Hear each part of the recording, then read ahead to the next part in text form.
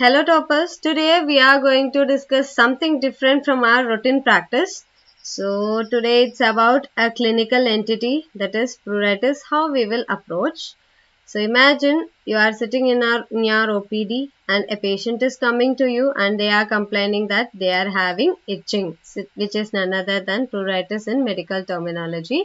And they might be saying that there is any factor which is aggravating or any factor which is ameliorating the condition, and if we are inquiring more, they will be telling regarding the associated features also. And if we are inquiring more, they will be telling any associated disease conditions which they might be suffering from childhood, like associated tendencies which can be of allergic types. In case of skin diseases, that will also be there. And finally, we all know that eyes can't see what mind doesn't know. So the main thing which will be standing in front of us is the morphology of the skin lesion, which we have to look in detail regarding whether it is a papule or a macule or a squamous lesion. Those things we have to go for, and we can check for any vesicles or erythematous lesions, so on and so on. Like lot of morphological things are associated with pruritus. So today we are going to discuss few common conditions where we can see pruritus as the presenting complaint. So let's see. So first comes the differential diagnosis of itching, that too the common differential diagnosis. So let's see what are all those things. First comes our urticaria, then comes psoriasis, you might have seen in your OPD, and atopic dermatitis, then irritant contact dermatitis, then food allergy and drug allergy, which is directly associated with urticaria, which is also an allergic mediated condition. Then miliaria or prickly heat, which is the most common condition where what we are experiencing now in our OPDs. Then folliculitis, which is associated with hair follicle. Then comes dermatophytosis, which is none other than a fungal infection. Then comes our infestations. If infestations are there, first comes our scabies. Then comes pediculosis, then ticks and honeybees. And in case of intestinal parasites, in case of helminthic infection, you might have listened to the condition cutaneous larva migrans.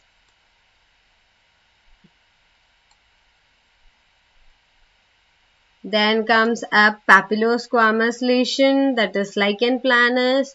Then comes lichen simplex chronicus. Then comes the dry skin, which is also called as steatotic dermatitis.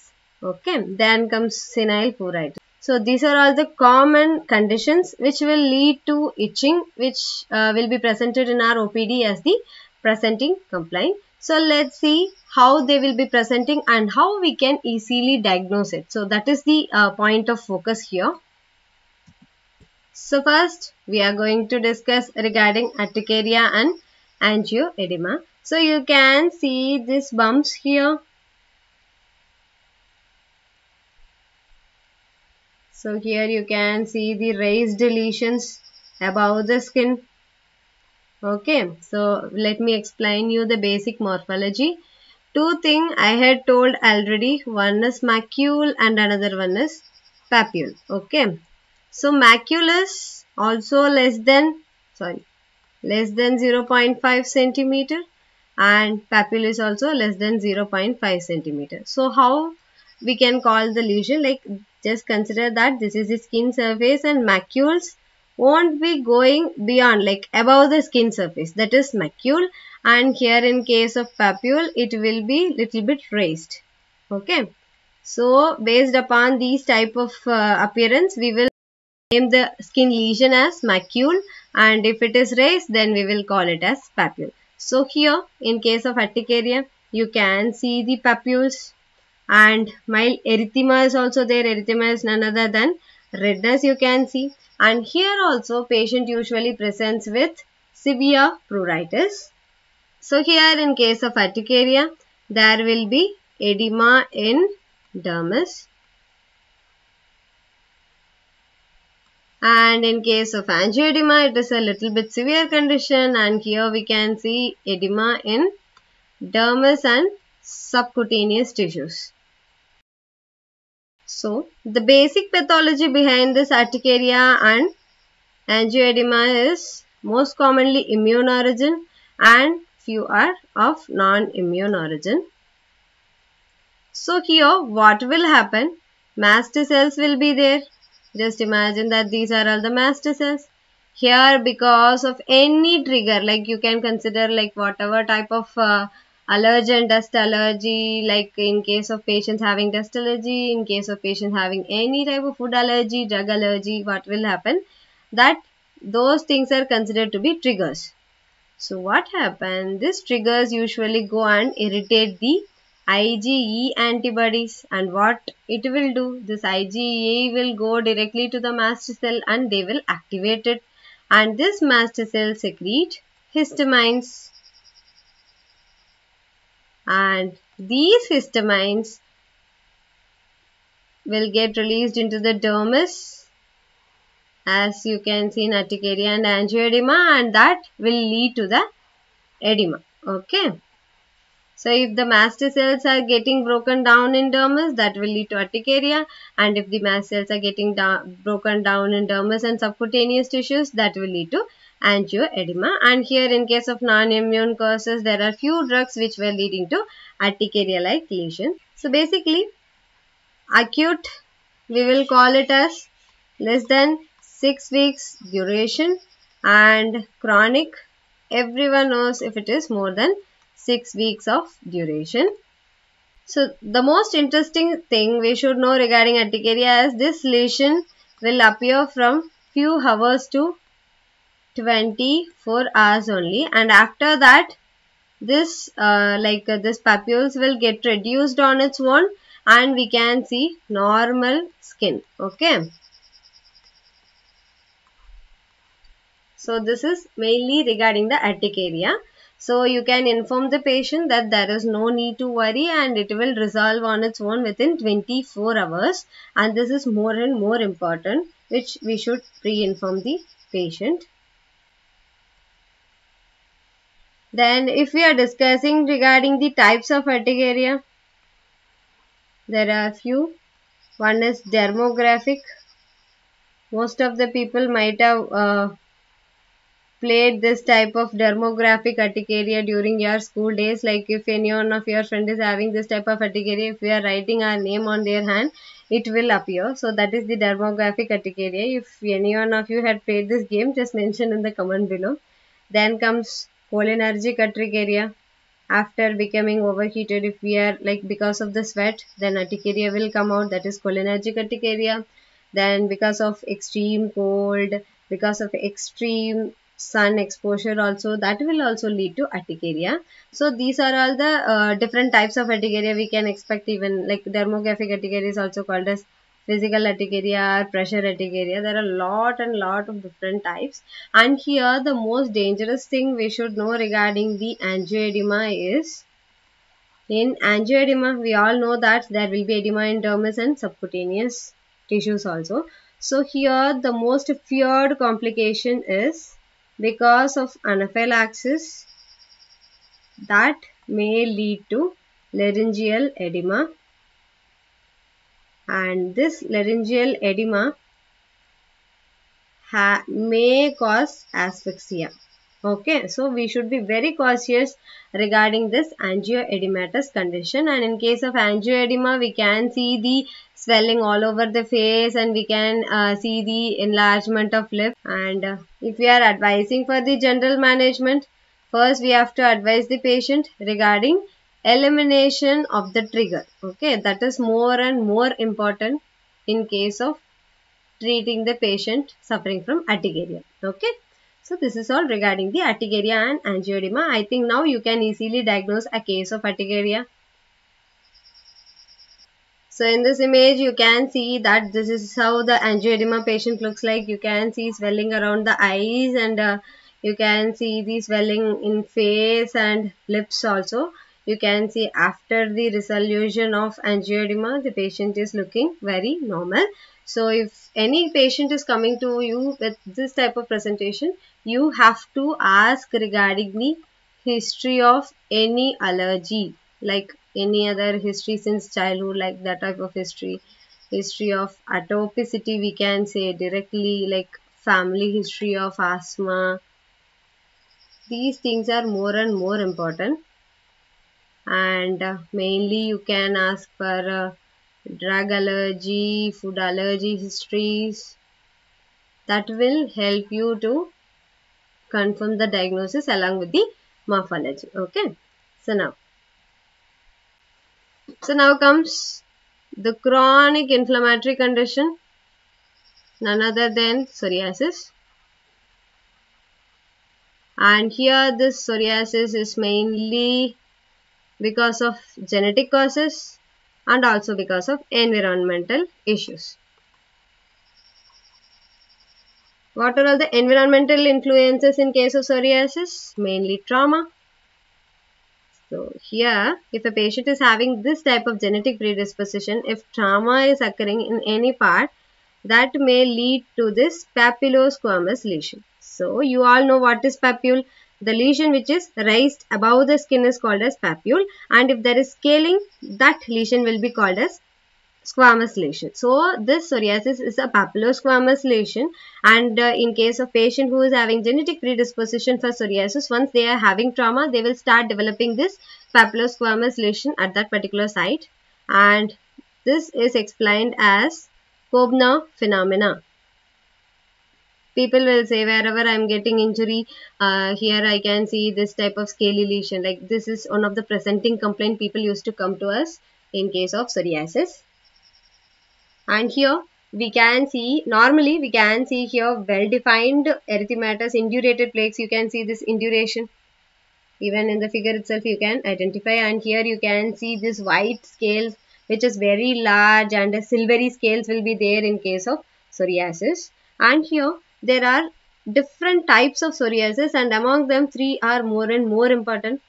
For like most common one is chronic plague psoriasis, and then comes acute guttate psoriasis. Guttate is nothing but raindrop pattern. If you are examining the back of the patient, you can see this type of raindrop all over the back, and that is also called as guttate psoriasis, and that is mainly associated with streptococcal infection. If you are asking the history, you may get throat infections. And the most important thing which we have to look in psoriasis, that is pustular psoriasis, and this pustular psoriasis may lead to secondary bacterial infection also, so be cautious with this condition. And I had told regarding the morphology of psoriasis till now, and now regarding the location of psoriasis, how the patient used to present. We know the morphology now, it is very clear, and now we should know the location. It is seen in scalp, and wherever you are giving more pressure, you just imagine, mainly in elbows we used to give more pressure, so in that pressure points we can see, and it is of a type of a Koebner phenomena. Because of lot of pressure, that may lead to injury, and that injury will develop into psoriasis. Then extensors, this will help you to rule out the condition very easily along with the morphology. And whenever a skin patient is coming, we must examine the palms and soles, scalp and genital area. So if we are checking, then we may get the lesion in this area also, and sometimes there may be generalized lesions also, okay, in case of psoriasis. So now we are very clear regarding the morphology, then the Koebner phenomena exhibited by psoriasis, and then also regarding the locations and a few types. This is more good. Then now let's see some bedside examination. So in case of bedside, we can first, we have to scrap the lesion with the glass slide. Okay, that is called as grattage test. That is one of the tests which we can perform in case of psoriasis in bedside, and we have to scrub the lesion with the help of a glass slide. And after scraping, what we can see? We can see a glistening membrane below this, like here, if after scraping we can see the glistening membrane. Okay, here it is not visible, but if you are directly examining, you can see that. And that is also called as bulky membrane. Bulky membrane. Okay. So next, after removing, we can see pinpoint bleeding spots under the scales. So everyone knows regarding that pinpoint bleeding, that is Auspitz sign. So these are all the bedside examination you can perform in case of a psoriatic patient. One is grattage test, then you can see the bulky membrane, and finally you can see the Auspitz sign also. So this is all regarding the psoriasis. And along with psoriasis, you should know that this psoriasis is usually associated with psoriatic arthritis. So this psoriatic arthritis comes under seronegative spondyloarthropathy, that is HLA B27. Around 10% of people suffering from psoriasis may develop this psoriatic arthritis, and it have its own X-ray manifestations which we can see. And as I had told, we have to go for nail examination also in case of a skin patient. So in psoriasis, we can see thimble pitting, which is one of the pathognomic feature of psoriasis. So now it is very clear that if a patient of psoriasis is coming to you, you can diagnose it based upon the morphology, then location, then bedside examination, then based on the nail examination also. So now comes the atopic dermatitis. So here first thing we should know is regarding the location. Even in the image you can see that in case of children age group, the location is different, and in case of adult, the location is different. Let me explain you. So here, first in case of infants, it will start at 3 months of age. Mothers used to get afraid, and we can ask for the family history of atopicity, like a bronchial asthma or any recurrent skin infection in any blood related persons. Then we can easily go with the atopic dermatitis along with the location if it is confirming.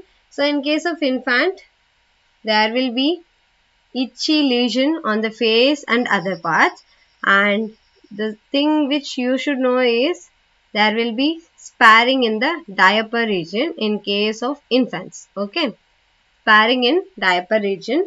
Then comes childhood, like in case of children,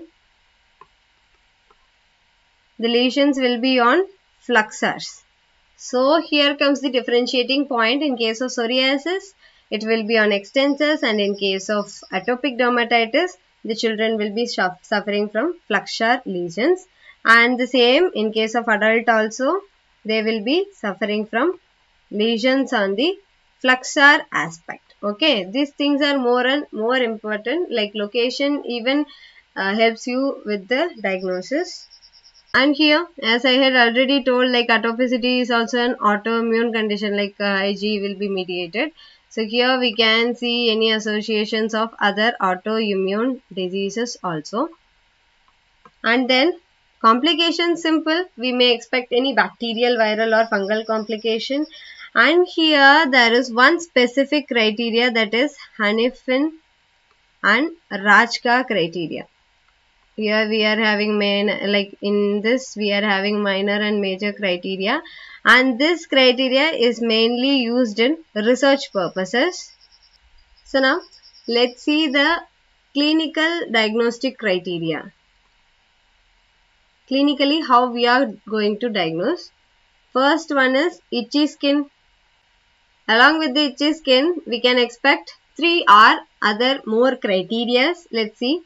The onset should be less than 2 years of age. Then history of skin crease involvement, history of dry skin, then history of atopicity in family, like family history is more important, and we have to visibly see the flexural dermatitis. This is more and more important clue to diagnose a condition. Even with this location in particular, we had diagnosed a case of atopic dermatitis in National Institute of Homeopathy.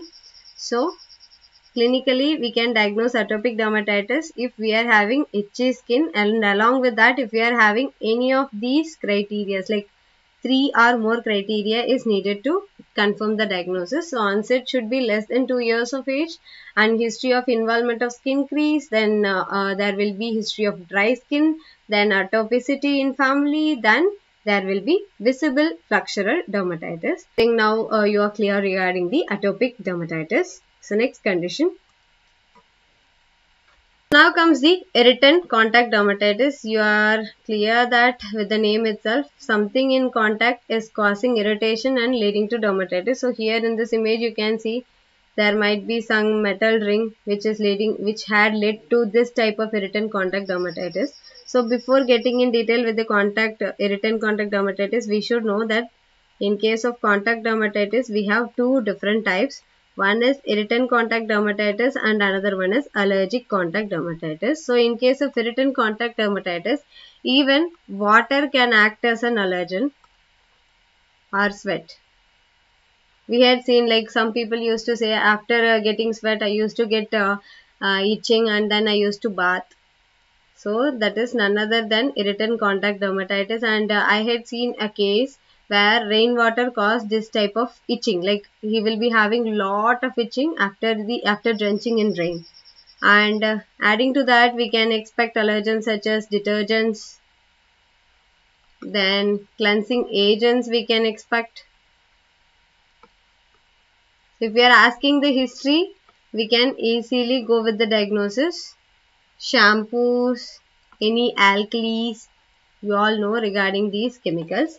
And here comes the allergic contact dermatitis. This is quite difficult to identify. And here the more common allergens were, because once we are getting exposed with the allergen, like in case of irritant contact dermatitis, they will be going in water and suddenly that will lead to the itchiness. So we can easily get to know what caused the allergy. But in case of allergic contact dermatitis, it would be difficult to identify.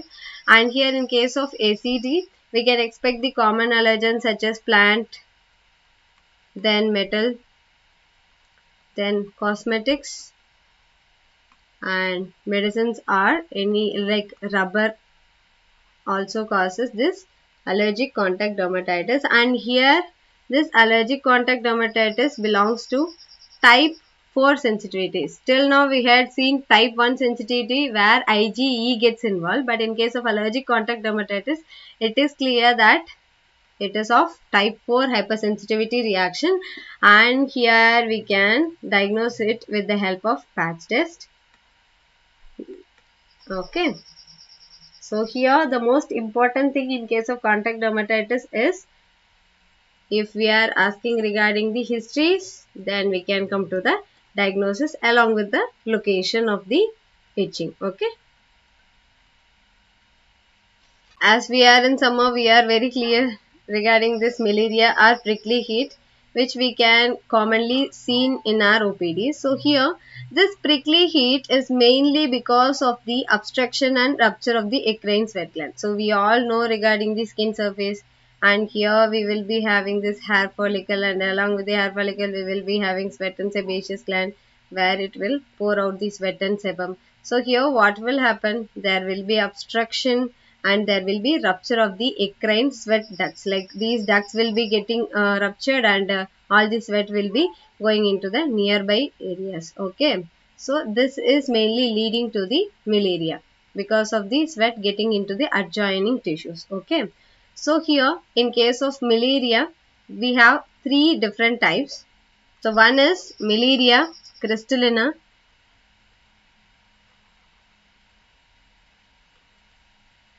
And next one, Miliaria rubra.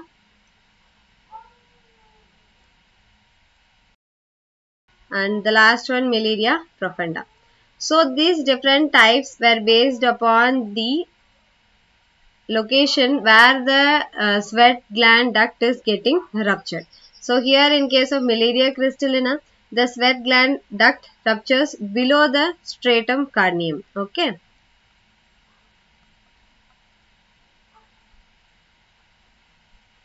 In case of Miliaria rubra, it gets ruptured in epidermis. And in case of Miliaria profunda, it gets ruptured at the dermoepidermal junction. So this makes the difference.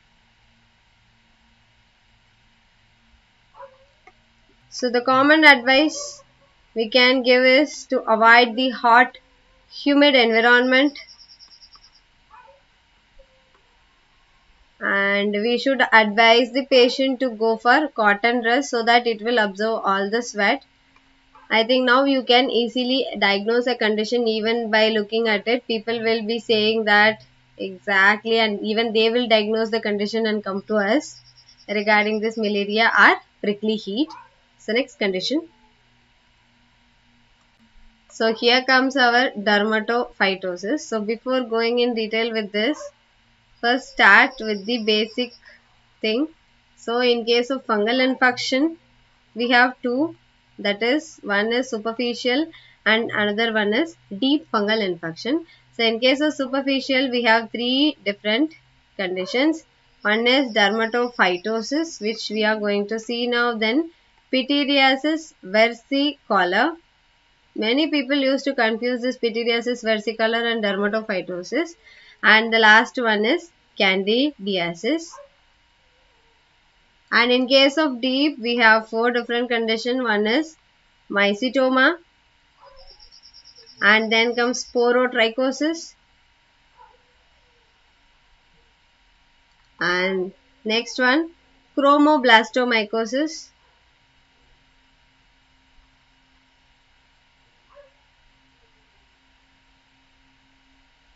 and at last subcutaneous zygomycosis.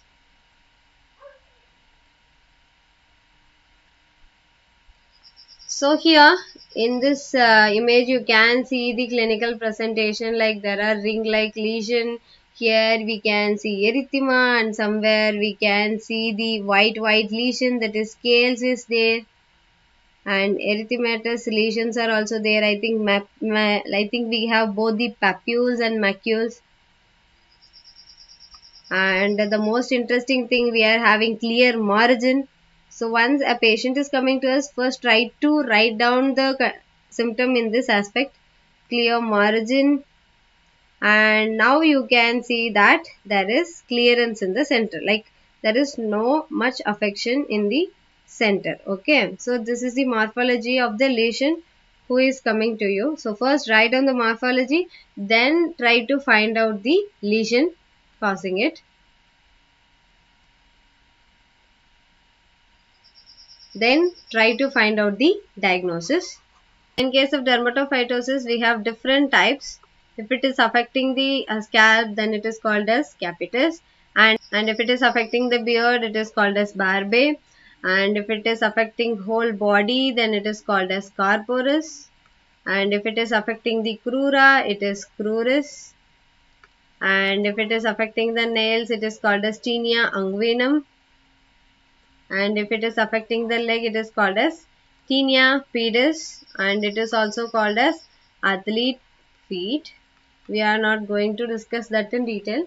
So still now we know exactly what is the morphology of the condition, and based upon the history we can diagnose the condition. So what are the history we can expect? History, there will be asymmetrical lesion, yes, for sure, and there will be contact history, because fungal infection used to be spread through the contact. And now just a recap regarding the diagnostic features. So in case of tinea corporis and cruris, we will be having itchy lesion, and along with that we will be having annular. Annular is nothing but this type of lesion with the central clearance and all around the lesion will be very active. So annular lesion, and here in case of periphery we will be having papulovasicles, peripheral papulovasiculations,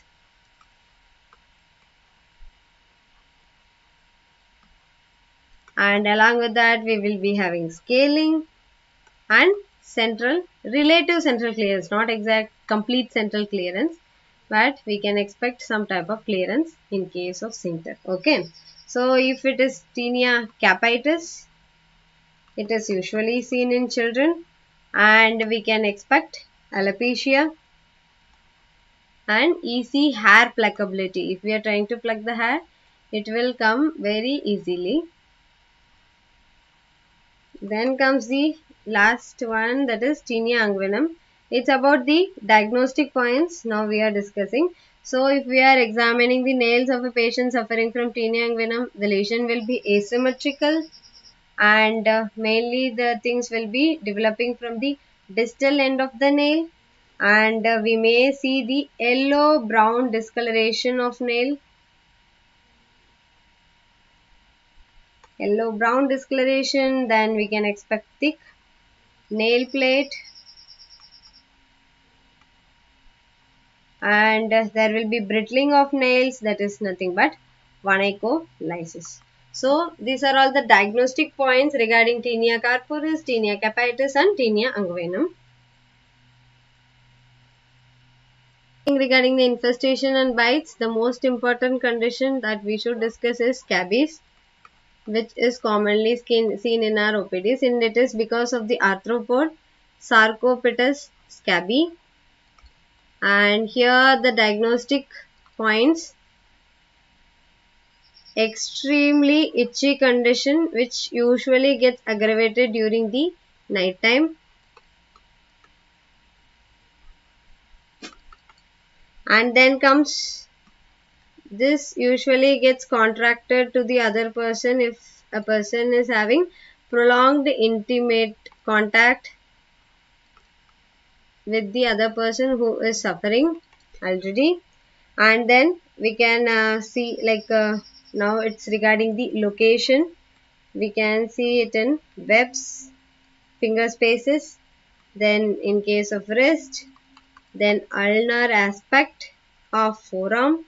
So based upon the location also we can diagnose around breast, then scrotum and penis.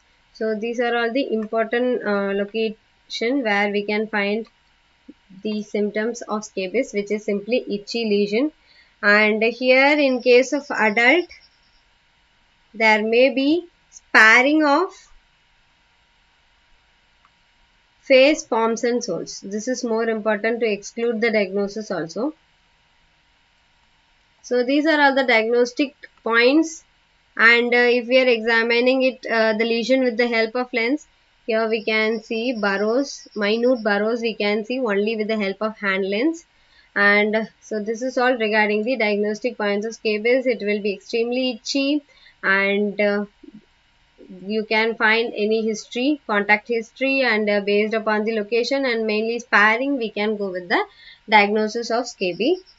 And still now we are talking only regarding the clinical diagnosis and morphology.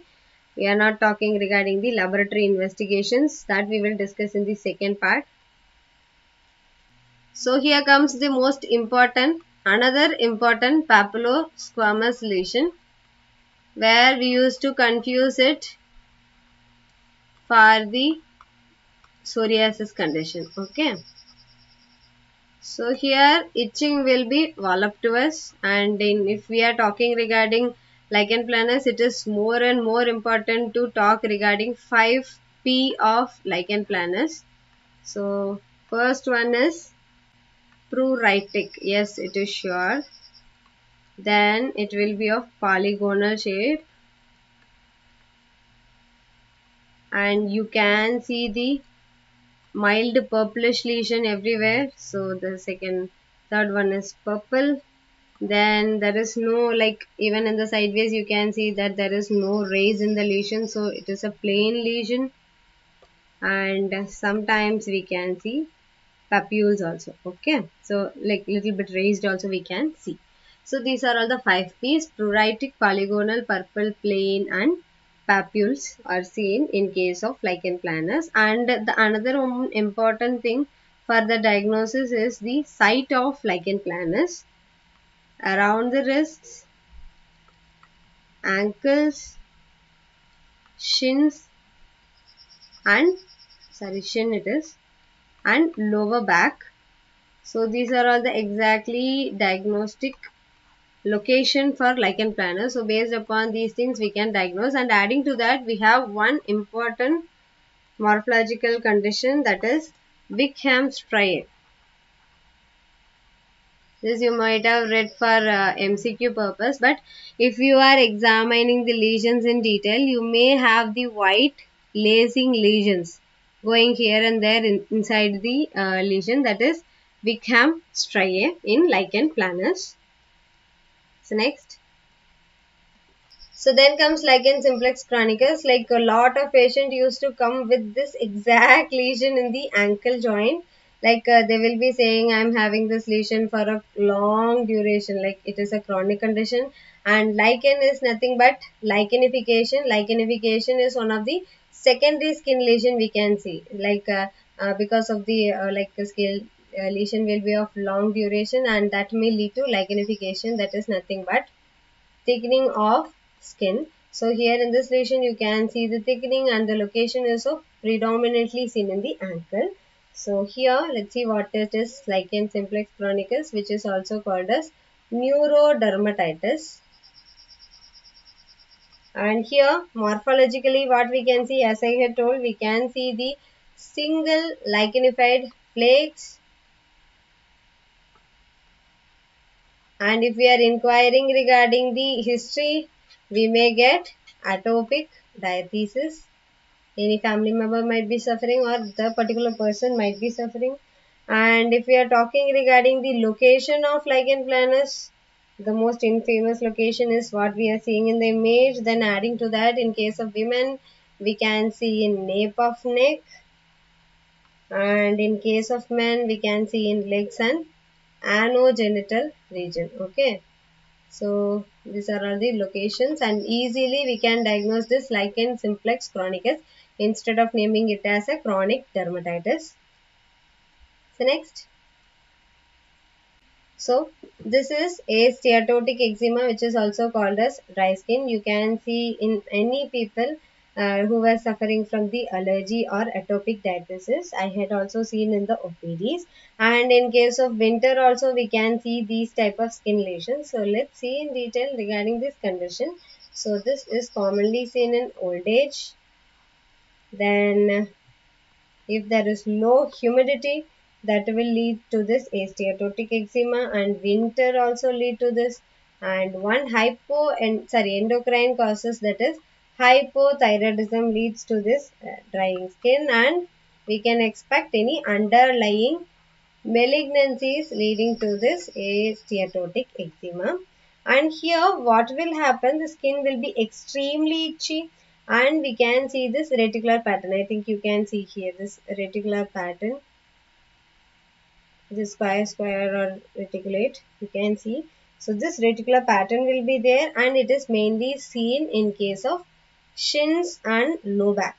So this is the location for a steatotic eczema. And if it is occurring in old age, it is directly called as senile pruritus. So this is all regarding the steatotic eczema and dry skin. I think you can diagnose the condition now easily. So still now we had discussed regarding the common causes. Now regarding the occasional causes, like if we are not getting any of the disease condition which we had seen above with the presentation, then we have to think about other conditions such as uremic pruritus, then cholestatic pruritus, which we can see in case of pregnancy, and it may be because of some other infections, and pregnancy may also lead to pruritus, and postmenopausal age group also lead to this pruritus. Then, so these are all the rare causes which you have to think. First one is ichthyosis, which is also called as genodermatosis, which is mainly because of the genetic tissue, genodermatosis we will say. And then comes dermatitis herpetiformis, which is one of the extremely itchy condition, and it is associated with celiac disease, and it has IgA mediated reaction. And in case of endocrine diseases, we will be having hypothyroidism, carcinoid syndrome, diabetes mellitus, and hyperparathyroidism. And in case of hematological disorder, we will be hitting IDA, that is iron deficiency anemia, then pernicious anemia and leukemia. And in case of neurological disorders, there may be post-stroke pruritus. And in case of myeloproliferative, we can expect polycythemia rubra vera, multiple myeloma. And here comes the primary biliary cirrhosis, where itching is the most common, like presenting complaint. And hypereosinophilic syndrome, yes, we know. Then cutaneous T-cell lymphoma, which is also called as mycosis fungoides. And sometimes it is of psychogenic origin also, which usually we tell as mental itch. I cannot forget this word, mental itch. So these are all the rare causes for pruritus. So still now, in this video we had discussed regarding the morphology of the condition and how to diagnose, and now a little bit clarity regarding the history to be asked. And here in part 2 video, we will be discussing regarding the investigations, that is mainly of laboratory oriented. And we will be discussing exactly in detail what are all the histories has to be asked in the clinical OPD. Okay. So thank you so much. Happy learning with us.